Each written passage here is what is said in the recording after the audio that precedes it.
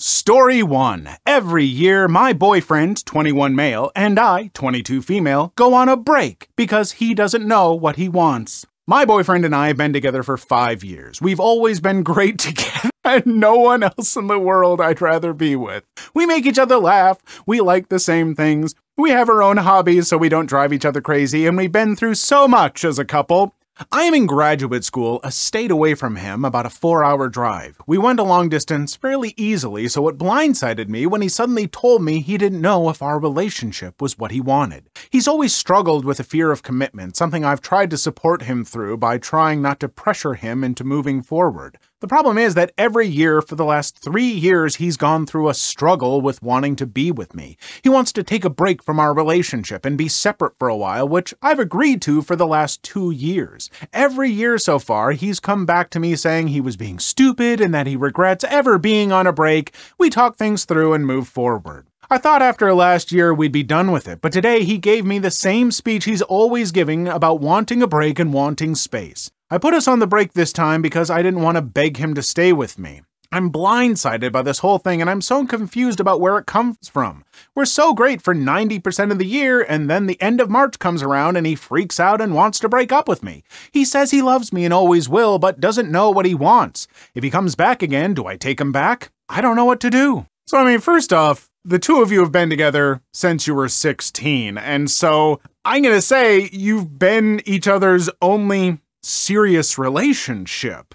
Maybe you kind of dated some other people before that, but I'm sure you can agree that as you kind of get into your 20s, like, that is your only really truly serious relationship. And he's probably got some fears about that and wondering what he's missing out on and stuff. That happens, and that kind of stuff and like taking a break doesn't have to be the end of a relationship. I've known people who took a break and afterwards were stronger for it. Taking a break every year, 3 years in a row, that's concerning. That tells me that this person really doesn't know what he wants and maybe should date other people and stuff. And maybe the relationship isn't that great. I'm sorry, that's why I laughed when I first read it, and I left it in because you can't start a post by saying, "We take a break every year. We're so great together." Like, I think you need to do some real figuring out. And maybe this time, when he comes crawling back, you don't take him back right away. You say, "No, we're gonna have a longer break until you actually figure this out,"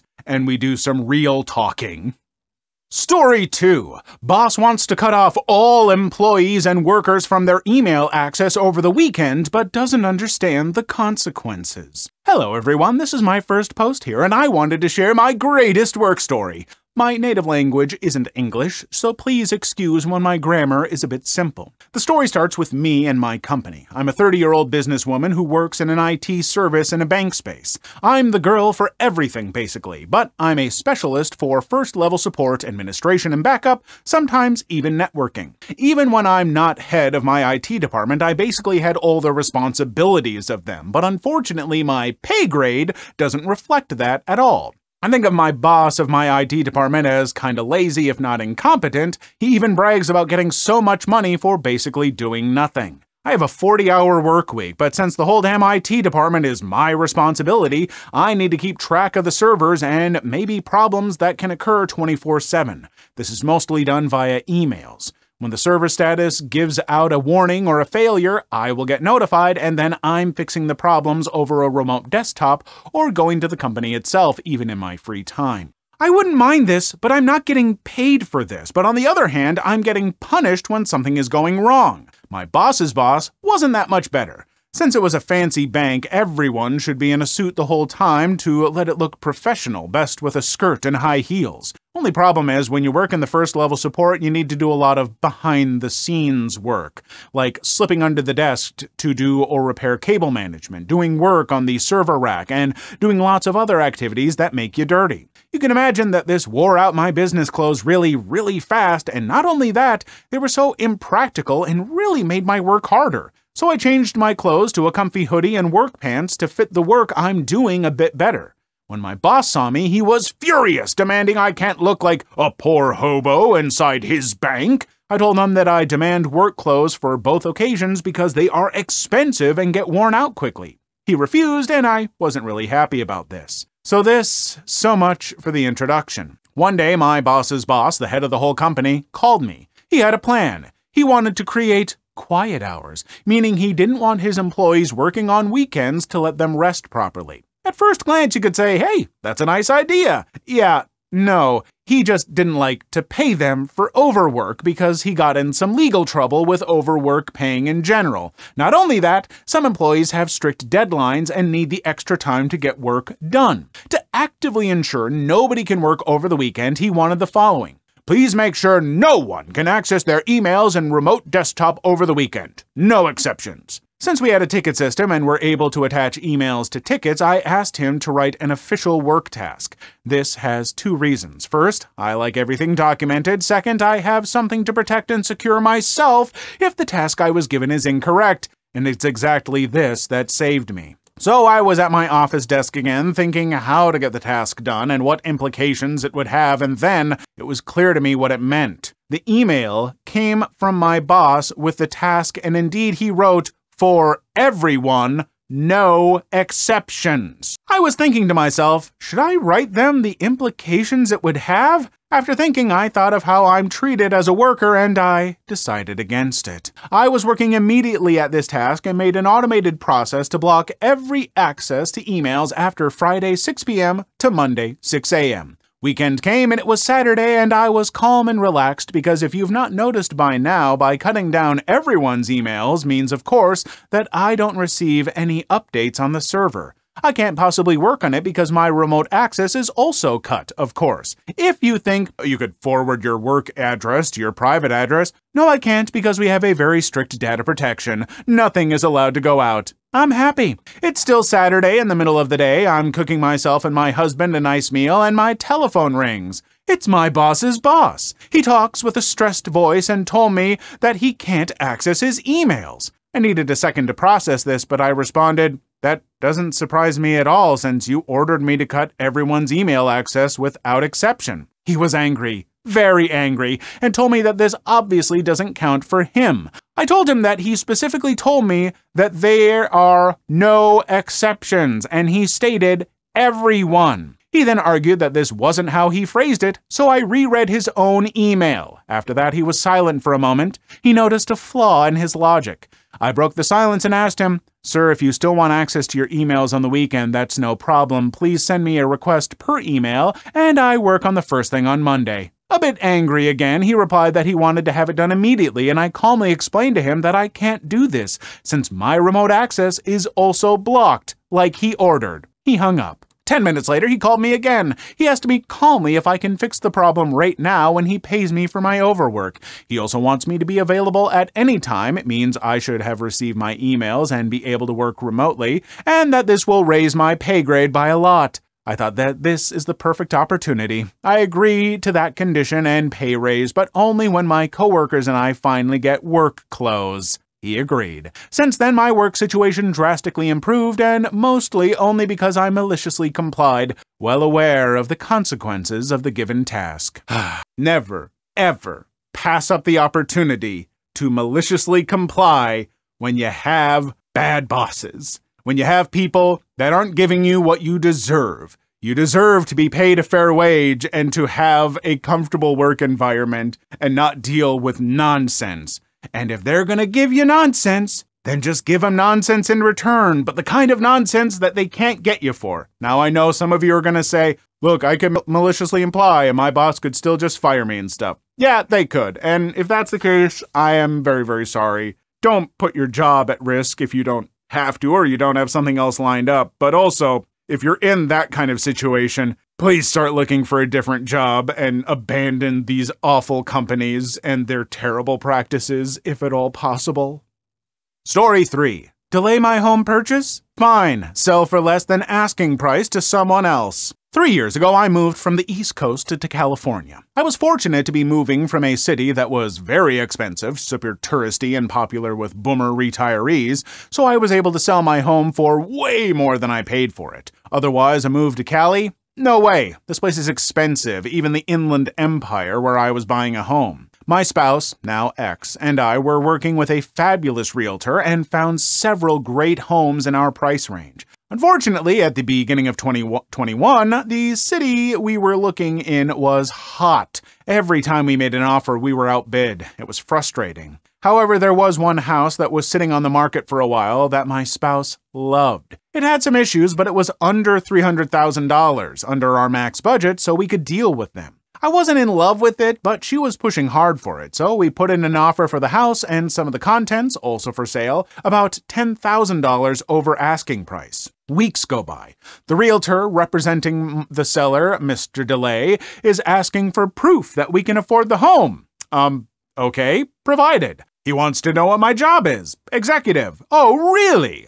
On and on and on. Keeps suggesting that they might get a better offer. Continually suggests we can't afford a home this nice. Finally, I'm done. A different house that I really wanted falls out of escrow. It's listed for about $110,000 more than the house we're trying to buy from Mr. DeLay. I offer $55,000 over asking price, contingent on appraisal. Duh. Get that house under contract, and my realtor tells Mr. DeLay to pound sand. Mr. DeLay crapped his pants, blew up my realtor's phone. No. We'll take your offer. Please reconsider. Nope, my realtor was busting up laughing. She said he was a sexist douche and she loved seeing him squirm. That house ended up selling for $10,000 under asking. I wonder how he explained that to his woman client. I understand the necessity for realtors to help navigate selling houses because honestly, you start asking about escrow and contingent on appraisal, duh. I don't know what that stuff means, and I don't want to have to learn. I want to hire a professional to take care of that stuff. But my God, when they get so ridiculously money hungry and they're trying to like play these mind games and they're sexist douchebags and stuff, it just makes me never want to deal with that stuff. Can't we just like, you know, here's $100 and a couple fatted calves and stuff for you, and I'll take this land and grow wheat on it or something. I don't know what they did in olden times, but it has to be better than what we're dealing with now.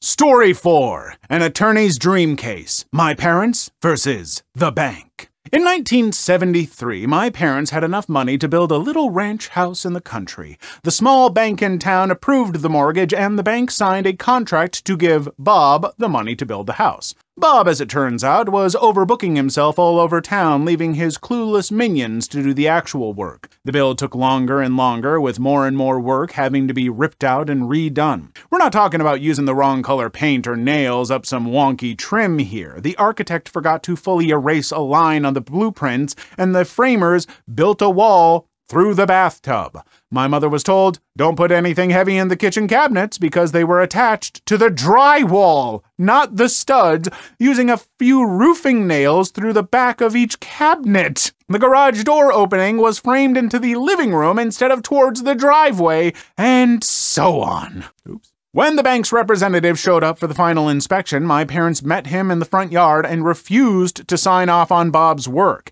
Then the representative became angry as the bank had paid Bob a lot of money.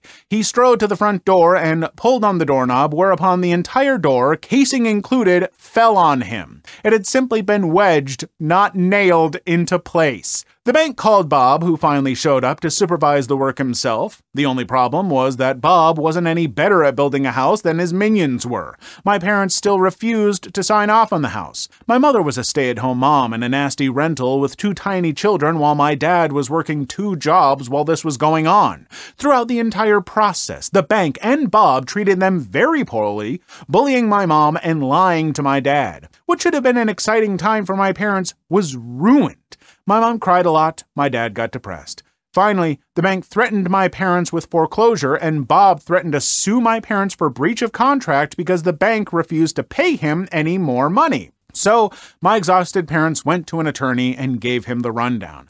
Plumbing, electrical, tiling issues, the whole sorry mess. My parents were scared. All they had was their small down payment savings, so if this became a lengthy court battle, the bank and Bob would win. The attorney, Tom, was kind, but my dad said that he could tell he and Mom were doomed from Tom's facial expression as he sorted through the paperwork. Then abruptly, Tom smiled. Let's get everyone together for a meeting, he told my parents, tomorrow. So my parents, Tom, the bank's representative, the bank's attorney, Bob and Bob's attorney, met at the bank. Tom didn't give anyone else time to begin. He said, "Well, my clients have decided that they no longer want this house. Please remove it." Everyone else starts to laugh.